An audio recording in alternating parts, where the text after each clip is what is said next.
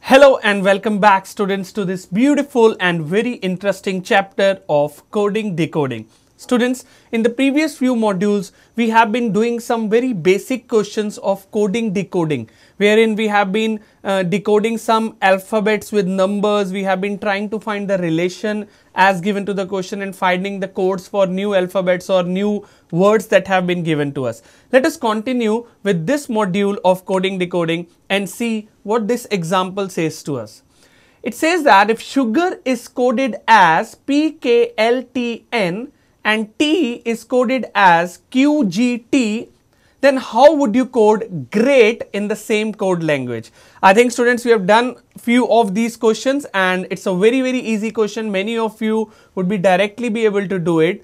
Let's see, sugar, it's given to us as PKLTN. So means SUGAR is coded as PKLTN. Till now we have been assuming the same, that the codes are in order. Basically S will correspond to P, U to K, G to L and so on and so forth. Let's see if our assumption is true. Then T is coded as QGT. Now students, as you can see over here, there is just one alphabet in the code given that is common, and that is T, right? And that is the code for the alphabet A. So basically, it's very clear that it is a clear case of direct coding. So we can directly find out the codes and apply to form the word great. Now great, as you can see students, G is L and there is no other L and no other G in the two words given to us. So definitely G will be L, there is no confusion. Similarly students, R is going to be N, then E is going to be G and A. Yes students, A is given as T in both the words, so A is going to be T and finally T is going to be Q. So the answer to great is LNGTQ. I think you have got the gist of basic coding and decoding. Let's move ahead students. This is what I have been trying to tell you, that we have been doing direct coding till now.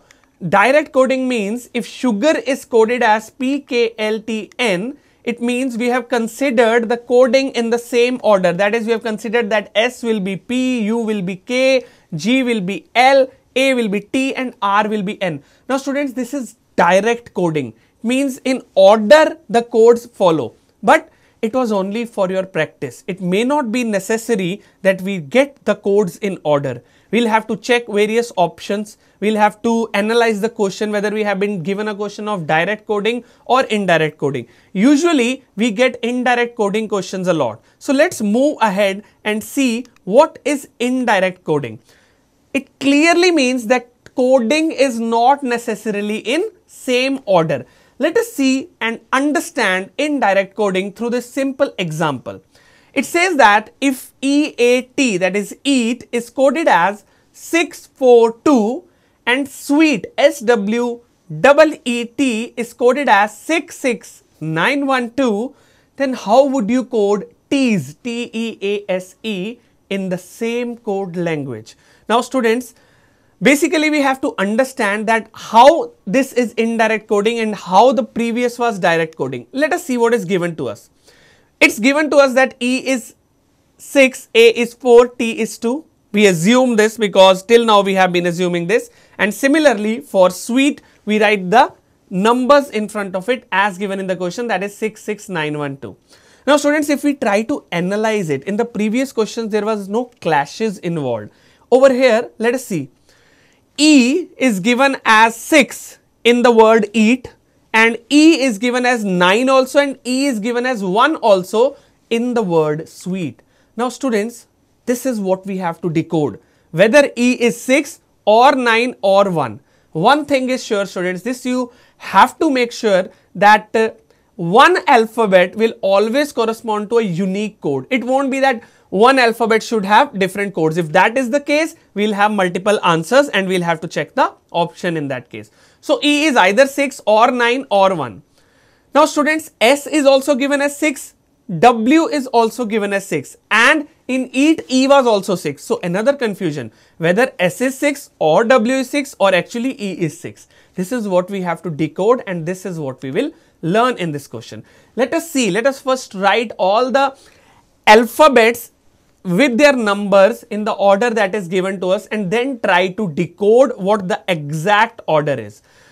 Again students, I stress on this point that every unique letter, every alphabet in the question will correspond to a unique code or a unique number. That is what we have to decode, right? So let us see, clearly observe students over here in the word sweet, there are two E's. Can you see? There are two E's and there are two 6's.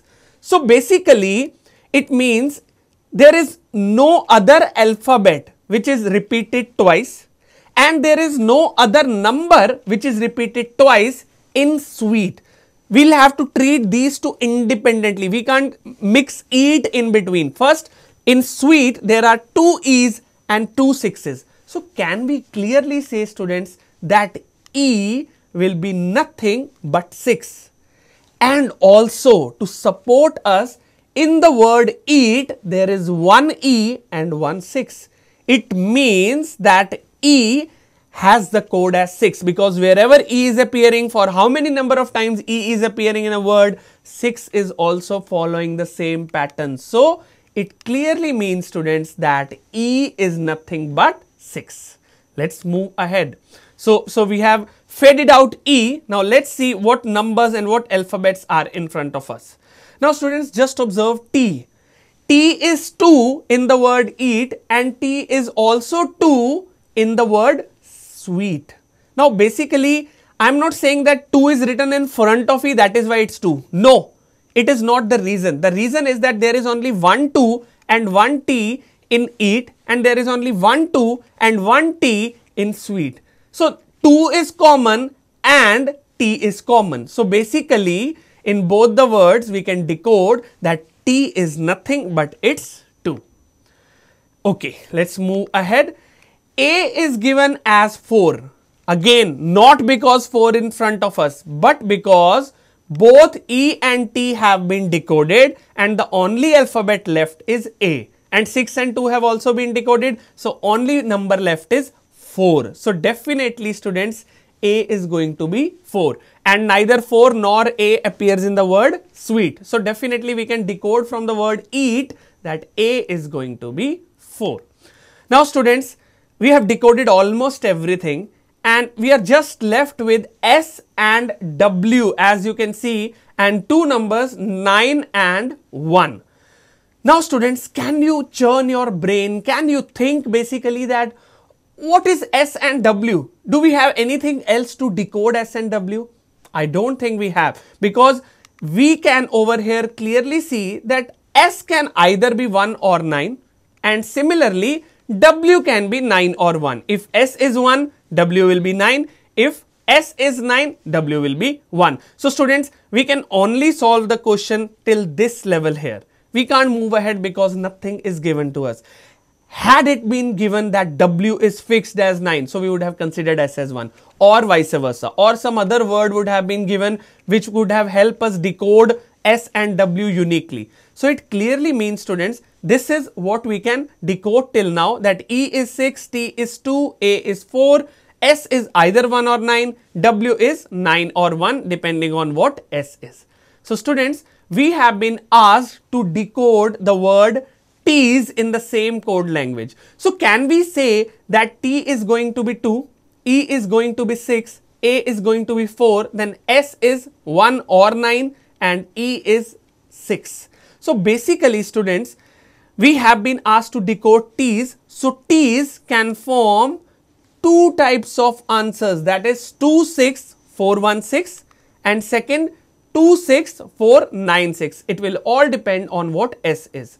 Now students, why I have included two answers in this question is because you may get different options. Now when you are given 4 options, there may be only one of the option which is given. So you have to check that if only one option is given, then whatever is given, you can mark it right out of these two. Or there may be an option which says that both of these are correct, or it can say that either of these are correct, or there can be an option which says that it cannot be determined clearly. So you have to churn your brain, you have to understand the question, relate it with the options, and then mark the answer.